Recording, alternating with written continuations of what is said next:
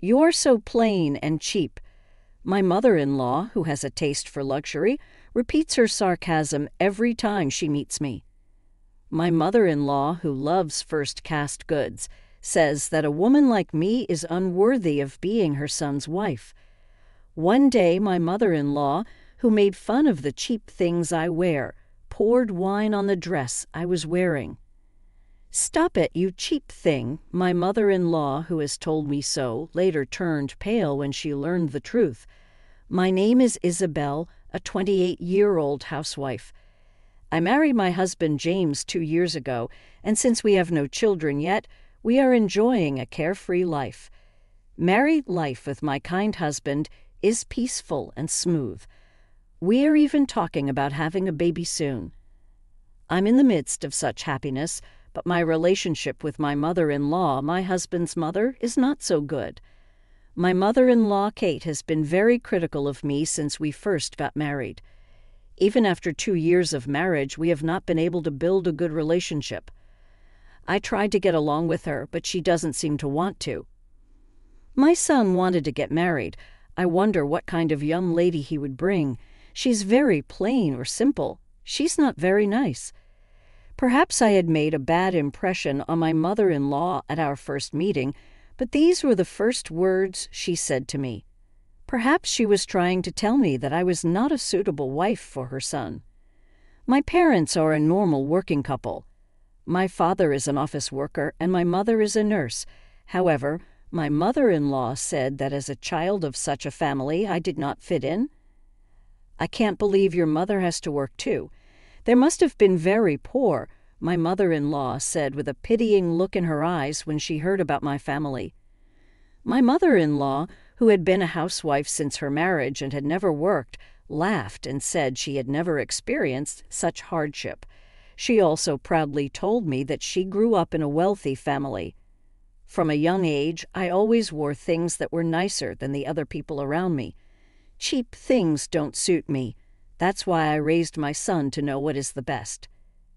I didn't know how to react to my mother-in-law, so I always tried to cover it up with an affectionate smile. It is true that I prefer simple clothes and makeup, which may not suit my mother-in-law, who prefers glamorous things. My mother-in-law always wears fancy luxury brand clothes, accessories, and makeup. You don't know what good things are, do you? You only know about cheap stuff, don't you? I wonder why my son chose her at all. I raised him to know what is good. After boasting a lot, she always ends up putting me down. Since my husband and I got married, my mother-in-law and I have always been in this kind of situation. However, she is also sarcastic to me when we meet occasionally, and I don't mind it too much because it's something I can just ignore. But my father-in-law and husband are kind to me, and I didn't think it was something I needed to take care of. There was one more person who welcomed me kindly into my in-laws' home, my grandmother-in-law. My father-in-law's mother, who is my husband's grandmother, is a little over 80 years old, but she is still in good health. My husband's parents have 2 houses on a large yacht, and parents-in-laws and grandparents live in each of them. Both houses are magnificent mansions, and I was very surprised when I saw them for the first time. The land was cheap, and we had a carpenter who built them cheaply. "It's not that magnificent," my grandmother-in-law replied with a laugh. My mother-in-law proudly talked about her house and herself, but in reality it was largely due to the achievements of my grandparents-in-law. In spite of this, my grandmother-in-law is not snobbish and is very friendly with me. Thanks to that, I didn't mind when my mother-in-law annoyed me. It feels like I have more grandchildren. "Well, you don't have any female grandchildren in our family. My grandmother-in-law said so and loved me very much. If possible, I would like to get along with the 3 of us women, but the reality is that it doesn't work out that way. Still, I am glad that I can get along with my grandmother-in-law. Although I do not actively associate with my mother-in-law, I have a good relationship with my grandmother-in-law, like going out for lunch or tea with her. One day, my mother-in-law called me. "It's my birthday next month. I've decided to have it at our house this year. come and celebrate with my son. She invited me to her birthday party, and I said I would definitely go. Let me tell you something. We're having a big party this year to celebrate my 60th birthday. All of our relatives and friends will be there. I'd appreciate it if you dress appropriately. My son will be fine, but you're not going to be dressed like you always are you? I'll be embarrassed. My mother-in-law told me to come dressed properly and hung up the phone. What my mother-in-law meant by dress appropriately was probably her favorite top-notch brand name clothes. I was stumped because I didn't have that kind of clothes that would be appropriate for such a party. But when I talked to my husband about it, he told me not to worry about it, and we decided to dress a little more formally. Then came my mother-in-law's birthday. The party was in the late afternoon, so my husband and I went to a department store in the morning to pick up a birthday gift for my mother-in-law. My mother-in-law, a luxury-minded person, would be happy if I got her something luxurious. Also, she wouldn't complain if I told her my husband had picked it out, so in a way it was easier for us. After we finished picking out the gifts, we had lunch together and went home to get ready to go to my in-laws. At that time, I received a call from my grandmother-in-law on my phone. "Come to my house now." I explained that I am out of the house and that I am going home now to change. I then told her that I would show up before my mother-in-law's party. "Just come to my house dressed as you are. My grandmother-in-law said that I don't need to change my clothes and that I should come home right away."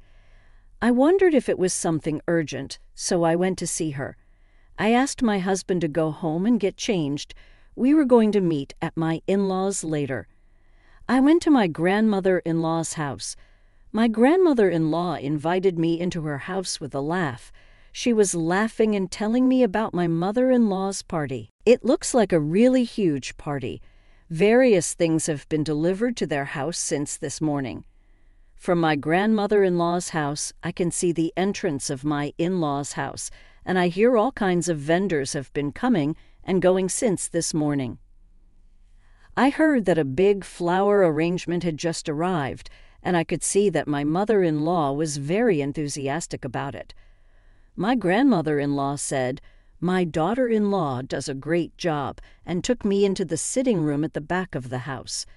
The room was lined with several Paulina trusts.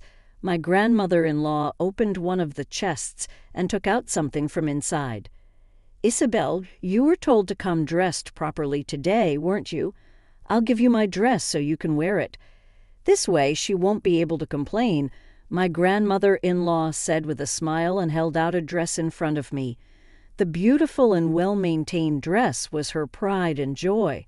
"It's a good one. I don't wear it much anymore. It would be a shame to keep it put away. I thought it would be a good opportunity to give it to you, Isabel." My grandmother-in-law said so, and also took out the accessories that went with the dress from the chest. My grandmother-in-law seemed to have noticed my mother-in-law's comments, so she recommended that I go in a splendid costume today so that I would not be blamed. I don't know anything about dresses, but from the way that my grandmother-in-law talked, it must be really expensive. When she said she would give it to me, I was puzzled. I can't accept such a thing. "I'm sorry." My grandmother-in-law responded with a kind smile, pushing the dress towards me, saying, "It's okay, it's okay. I know you will take good care of it. That's why I want to give it to you." With these words, my grandmother-in-law begins to dress me. With her brilliant hands, she had me dressed in no time at all. I haven't worn a dress since my 21st birthday. My grandmother-in-law laughed and said, "I see. I have not worn a dress for a long time either. This is a good opportunity, isn't it, since it's a fancy party?" While we talked about the party, I didn't realize the dressing was over. Then someone came to visit my grandmother-in-law. "I will have this person do your hair and makeup. You will get your hair and makeup done by her." My grandmother-in-law had even taken the trouble to call a hairdresser for today. My grandmother-in-law has been taking care of me for so long. She is my lovely granddaughter. I have to make her look beautiful. Thanks to my grandmother-in-law, I was glamorously dressed. My grandmother-in-law gave me her assurance that my mother-in-law would have no complaints. When I had just finished my preparations, I received a call from my husband that he had arrived at my parents' house. I thanked my grandmother-in-law and decided to go see him. "I'll be there as soon as I change my clothes." My grandmother-in-law set me off.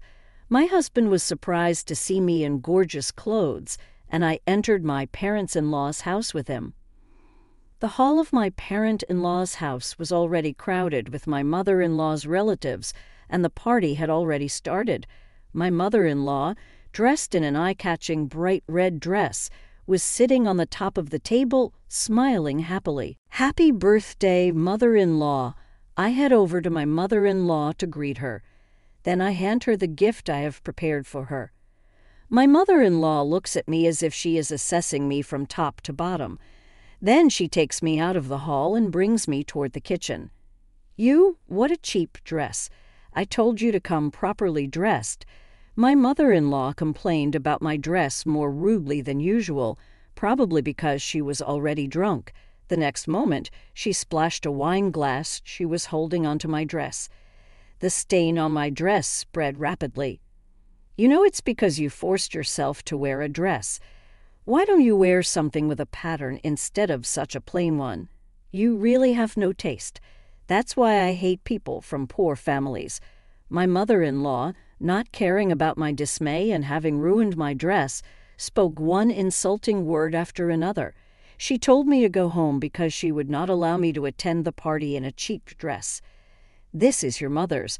I was so shocked that it was all I could manage to mutter. I was so sad that my grandmother-in-law had prepared all these things for me with all her heart, and now they had all been ruined at once. "Whose mother? What about her? What are you talking about? Anyway, I don't want you here today. Just leave my son and go home." My mother-in-law, who did not understand the situation, quickly tried to get me to leave. At that moment, I heard my grandmother-in-law's voice behind me. "What's so cheap? Do you mean my dress?" I turned around and there she was. She came to me as I had tears welling up. "Oh my God, it's terrible." My grandmother-in-law looked at the stain on my dress and muttered.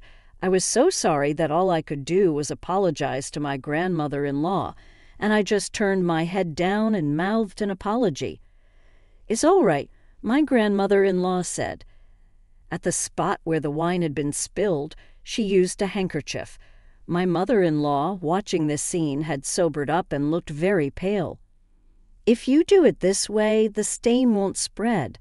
I'll have the stain remover to take care of the rest." My grandmother-in-law looked at me with kind eyes and then turned back to my mother-in-law. "Which dress do you mean by cheap one?" This is one I had made a long time ago. It must have cost several $1,000,000. The fabric and the tailoring are first class, just like you love. My mother-in-law rolled her eyes as soon as my grandmother-in-law mentioned the price. I was also surprised that it was so expensive, although I had heard that it was a good one. My grandmother-in-law explained the value of the dress to my mother-in-law in a sarcastic tone. My mother-in-law, who seemed even more upset than I was, replied as if she were trying to squeeze out a response. "I'm sorry. I didn't think it was that expensive."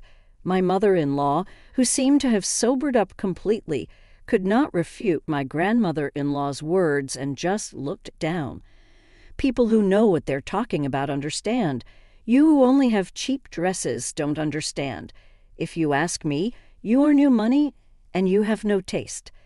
My grandmother-in-law was extremely sarcastic with my mother-in-law. She said the same things that my mother-in-law used to say to me. My mother-in-law must have felt embarrassed because her face turned bright red. She was just biting her lip in silence. Then my grandmother-in-law began to lecture my mother-in-law about her attitude towards me. What kind of a thing is it to snub a daughter-in-law who has come from another family? I felt sorry for my mother-in-law, who looked like she was about to cry, and listened to her silently. "I'll leave it at that. Me and Isabel won't be attending anymore. Have a good time." After she finished lecturing my mother-in-law for a while, my grandmother-in-law let her go. Her bright red dress, which she had prepared with great enthusiasm for the occasion, looked ridiculous in this situation. "Wait here. I have a change of clothes for you at home."